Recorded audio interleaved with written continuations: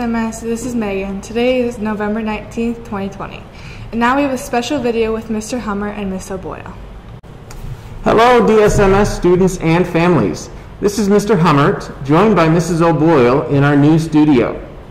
We are here to outline with clarity how distance learning and PB Connect will work after all students return to this model beginning next week, Monday, November 23rd, 2020.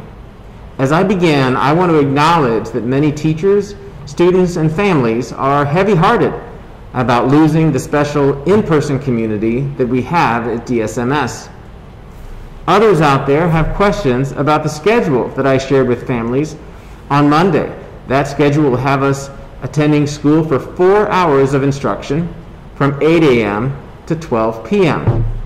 In this video, Mrs. O'Boyle and we're going to share and discuss the schedule, healthy habits for an engaging online virtual learning school day, and how we can have an improved distance learning model from what we experienced in the first quarter. Mr. Hummert and I care about each person in our community and always do our best to share information as we receive it, as well as to share our vision for a healthy school.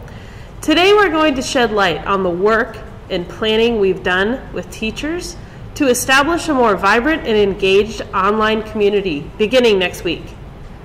We've all learned a lot about distance learning in 2020, and we're confident that a few small changes will make a big difference next week.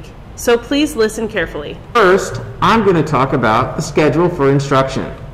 The attendance schedule runs through the morning hours from 8 a.m. to 12 p.m. Beginning next week, class periods will be 30 or 31 minutes with 4-minute breaks in between.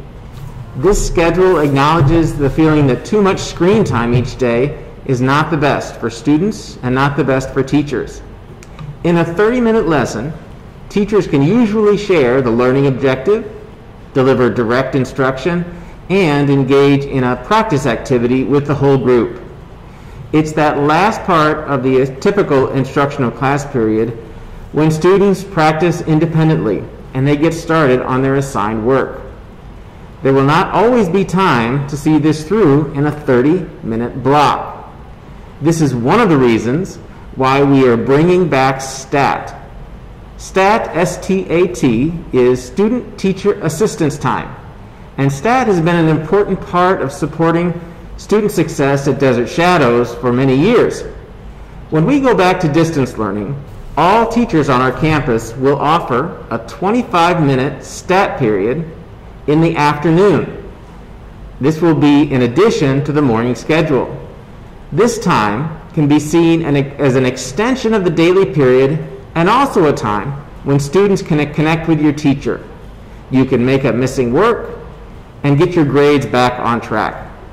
Even better than before, teachers' STAT time will be staggered, so you can get this time and help in all of your core classes, and even an elective class, you can do this each day. STAT is a flexible 25-minute window of time. I don't expect that all students will be frequently attending all of the STAT blocks in the afternoon. Those who attend class where you need a little bit more help, STAT can be a game changer for your grades. Now, your teachers will be sharing more information about STAT tomorrow and next week.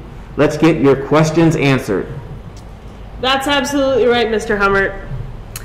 And I'll let you in on a little secret. Teachers and staff choose to work at schools because we love kids, despite what you might think. We love watching you grow and learn and even make mistakes. And if my 16 years of being an educator has taught me anything, I know one of your favorite parts about school is seeing your friends. That's what makes being a part so hard.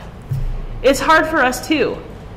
Thank goodness for technology, which gives us a way to see and hear from each other. This message is about staying connected, and I want everyone's attention. In the past, students have been permitted to turn their cameras off during class. But let's be honest, turning cameras off is contagious. If one person does it, likely everyone will do it.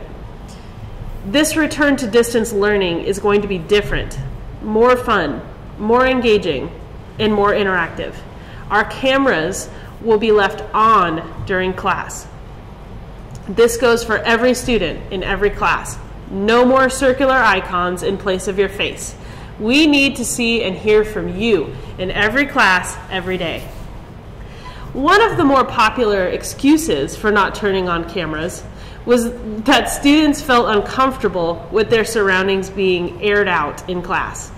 We've fixed this by offering a new feature where students can choose a background instead of showing off their bedroom, living room, office, or kitchen. If the interior of your home is the cause for leaving your camera off, consider utilizing this feature. Other students claimed that their cameras weren't working. Very occasionally, equipment does break and needs repair, but in most cases, when broken cameras were investigated, parents and teachers found out that everything was working just fine.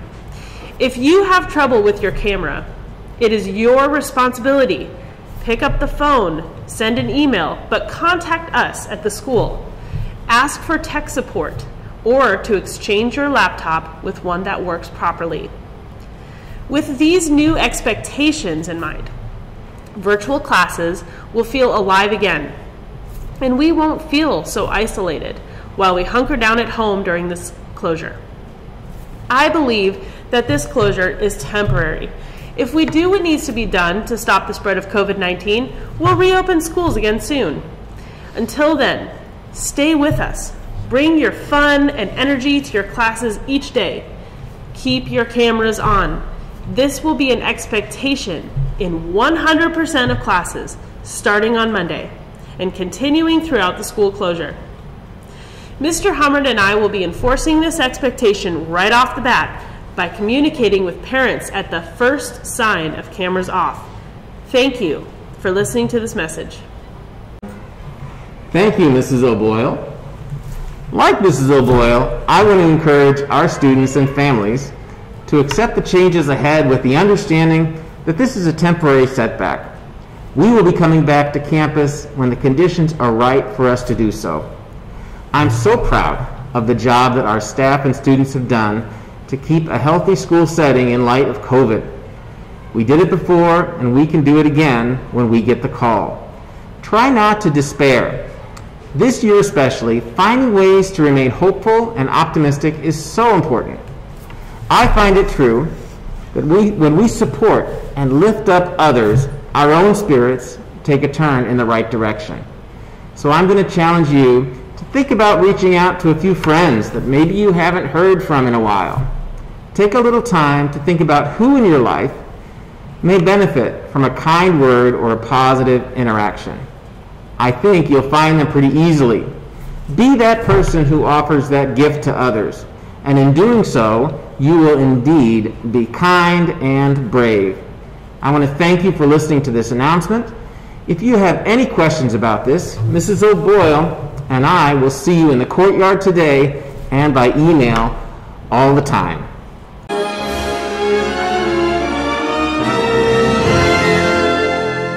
Hey DSMS, it's Preston with the birthdays. The only birthday today is Mackenzie Malco. Have a good day. Back to you.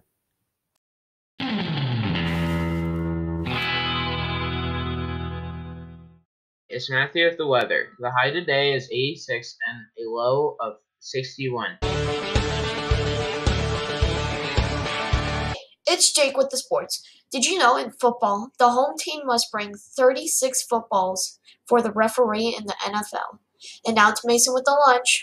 Hey DSMS, it's Mason with the lunch. Today there is bean and cheese burrito, chicken nuggets with a wheat roll, and a sandwich pack. Now to the anchor. Hey guys, it's Cody here with just a quick reminder to keep taking selfies and sending them to Miss Lee. It would be greatly appreciated. Well, that's all for today,